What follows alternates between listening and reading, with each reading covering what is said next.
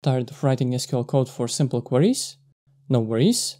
There's a very neat feature called Query Shortcuts that can help you with that. Go to Tools, Options, Environment, Keyboard, Query Shortcuts. In the Ctrl+3 item, type in Select, Top 100, Everything from.